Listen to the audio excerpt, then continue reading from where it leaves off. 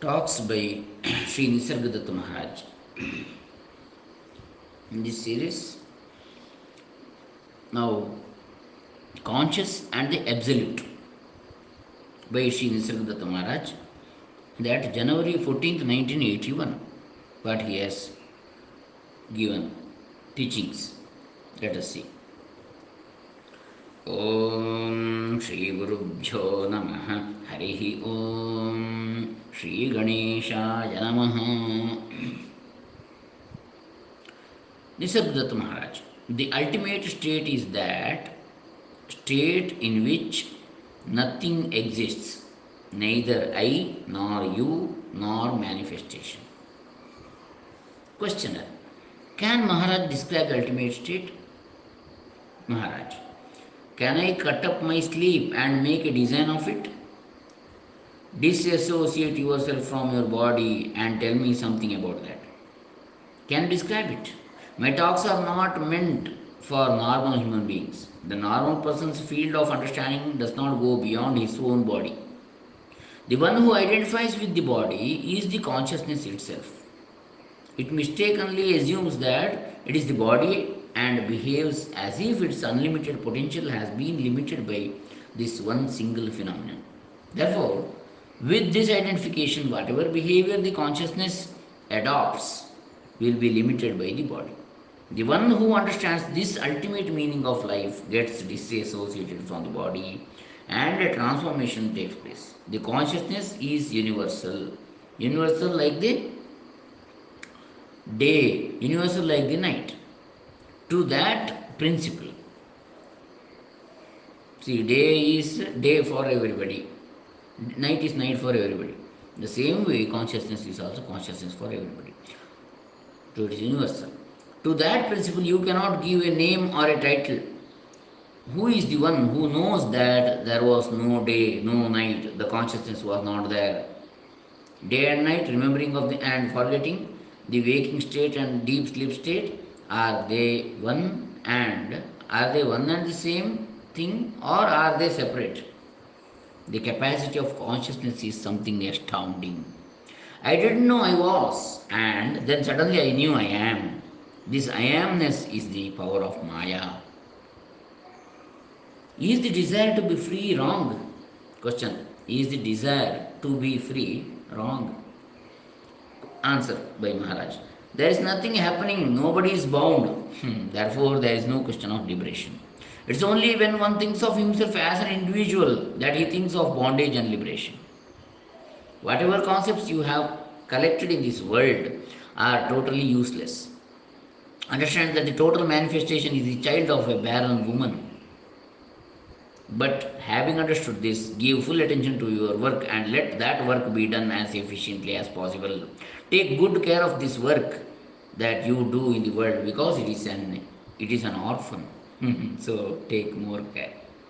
Next, January 17th, 1981. Question.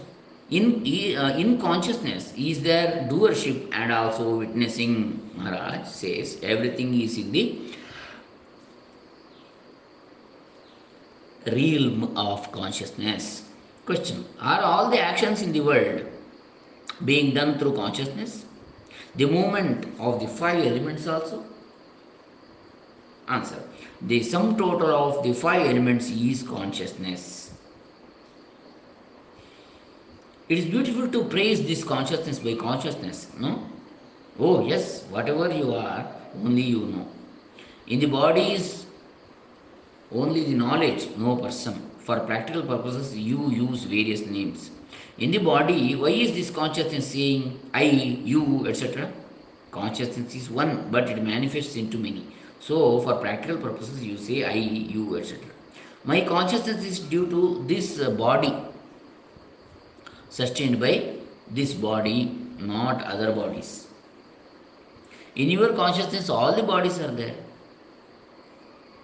right? You can see every bodies, very about other different various bodies you can see in your consciousness. Maharaj said that I am not in the body, that the body is in me. If you are an author, a number of books are potentially in your pen. Since when did you realize that you are? When the body and consciousness appeared. Yeah. The sum total of my spirituality now is nothing. Even that word nothing is not there. So there is no spirituality left. Suppose I do not like my body or even the vital breath. What can I do? The body is there, vital breath is there, and therefore this I amness is there. They are functioning by themselves. Why should I worry about it? It is having its play. Let it have it. So long as that knowingness, I amness is there, that attraction will be there for others. The knowingness is the outcome of the food body. When this body is consumed, where is that I amness? There is no such thing as spirituality. Whatever is only this worldly life. In a five elemental play, you are nothing better than vegetation. Just as grass is growing, human beings are growing. Will anybody accept this? Birth is a material aspect. If you are yourself alone, that state will not be felt. But if there is a foreign element, only then the suffering starts. On you, the original, this foreign element is imposed. That is why it is suffering. You will not inquire into that what you are, because you are intellectuals. You will prepare delicacies out of your intellect and you will go on eating that. Even in spirituality, you employ your intellect, you prepare so many delicacies out of your concepts and you release them. Take a hint from what I have said, that you experience the world at all is the result of somebody's fun. Now it has become the source of misery. Right? Is it possible to be in a wordless state?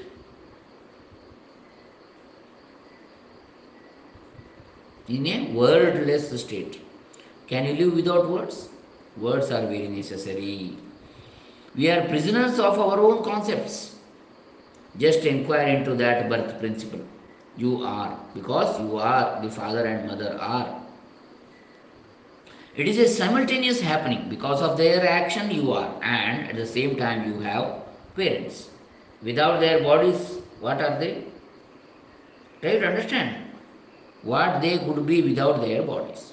Ignore that action because of which you are, and then try to recognize what the parents are. As a result of these two presences, there is a third presence, I am. Now, will you clear out those concepts of yours about parents?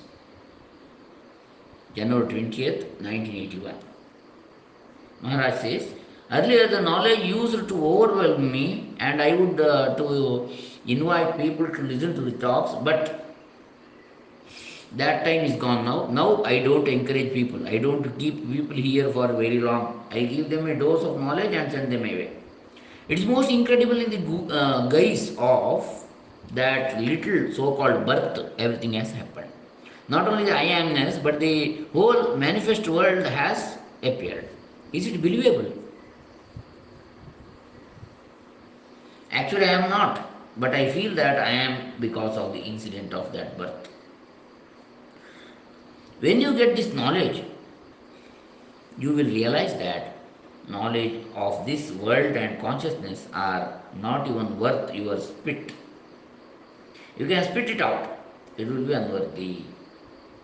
I appeal to you with my folded hands, don't get into this spirituality. Whatever knowledge and concepts you are having, only that final spark is to be applied. You have everything. The raw material is already with you. The symbol of birth and death is already removed. The factual state of affairs is open, very clear, but nobody wants to look at it. He has a preference for simple devotion to God. Translator, he has preference for simple devotion to God. In people with devotion, even with limited intellect, the intellect is not making mischief as it is there and as it is here. Maharaj says, this is the place where the intellect gets annihilated.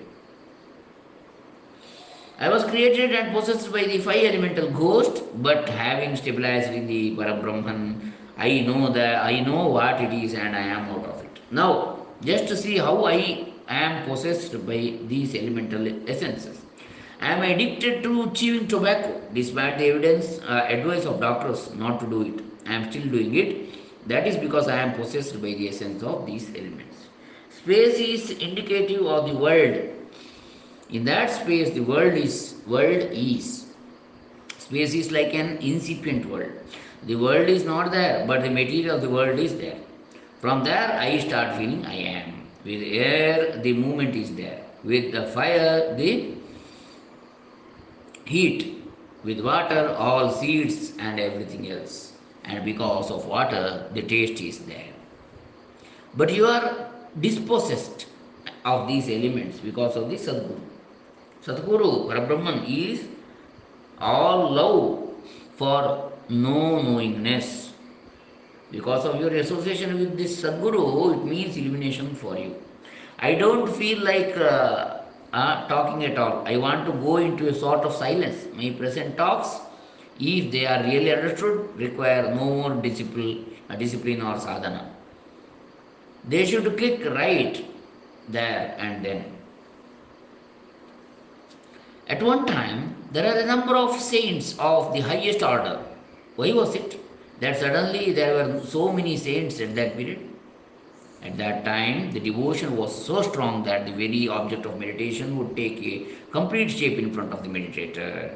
Because of that devotional state, the whole atmosphere was imbued with that devotion. Now it is only with the intellect. People are not going to accept anything blindly because their intellect has become more subtle, like space. They are going to pick and choose to analyze everything. January 24th, 1981. Maharaj says, listen to what I am saying, but do not expect to benefit in any way by what you hear, because to benefit there must be an entity and there is no entity. Since I have had this disease, there has been a slight change in the way I look at things. Earlier, I had felt that there was a slight touch of individuality to the extent that I felt that this universal consciousness was acting through a particular form. Now, there is not the slightest touch of any individual form nor functioning.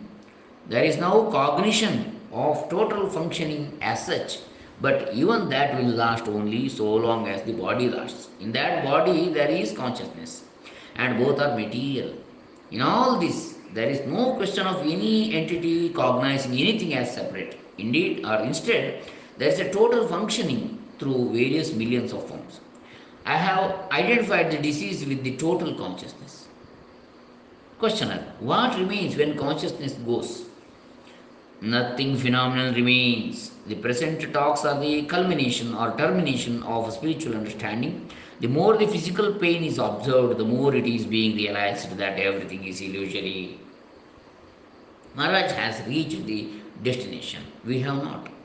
There was a house, and in the house there was a person. Now the person is gone, and the house is demolished. The sum total is whatever experience has you have, whether for a day or for years, it is all illusion. The experiences begin with knowingness. What is the most ingrained habit you have? It is to say, I am. This is the root habit. Words and experiences are unworthy of you. This habit of experiencing will not go until you realize that all this domain of the five elements and the experiences, the five elements are unreal. This I amness is itself unreal. See, very nice talks.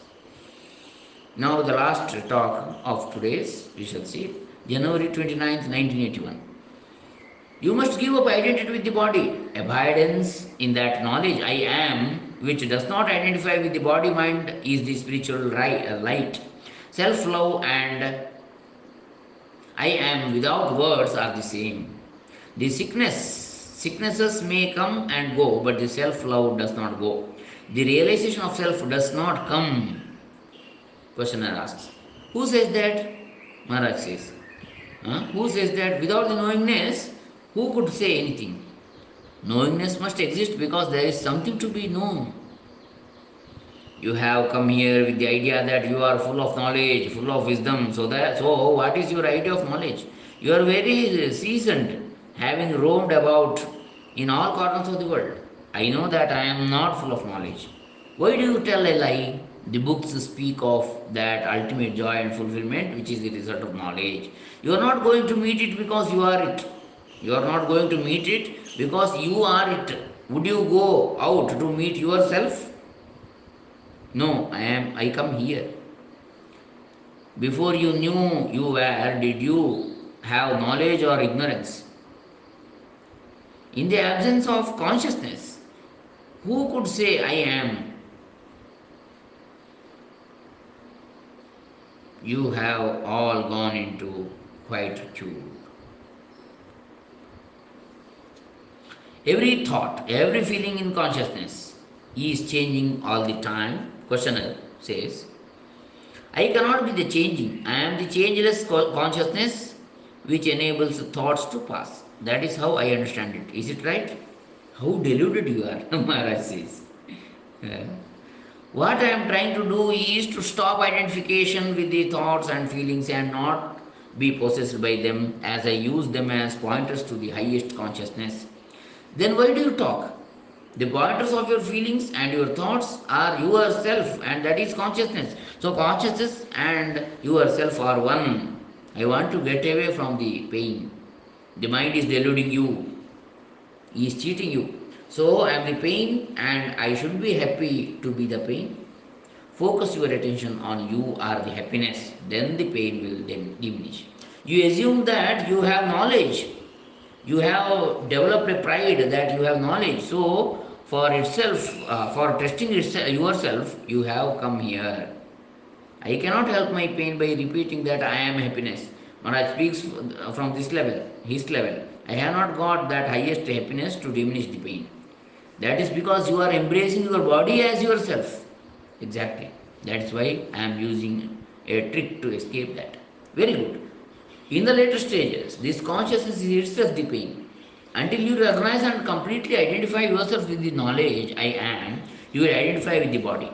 That knowledge I am, you do not know her. Some others here have no pride that they are knowledgeable. You alone are claiming all the knowledge and pride. Now, how many more days are you going to visit this place? Until the seventh, he says. You have been answers to your questions. Why should you return?